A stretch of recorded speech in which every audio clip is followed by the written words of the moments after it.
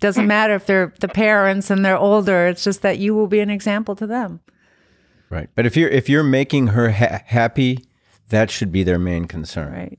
If the relationship causes their daughter to be happy, what more could a parent want? Yeah. And not just that, but you complimented them just by saying that you love their daughter because who she is, and you don't want to change her. I mean, that's a compliment to them.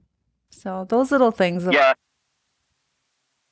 And her dad actually. So we went on a road trip over the summer, and he wasn't thrilled when he found out we were going to be staying in a hotel together. Yeah. So he actually called me, and we had a little bit of a talk.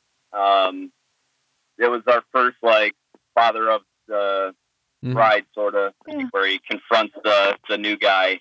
We were there, and you didn't see us. I echoed some of those.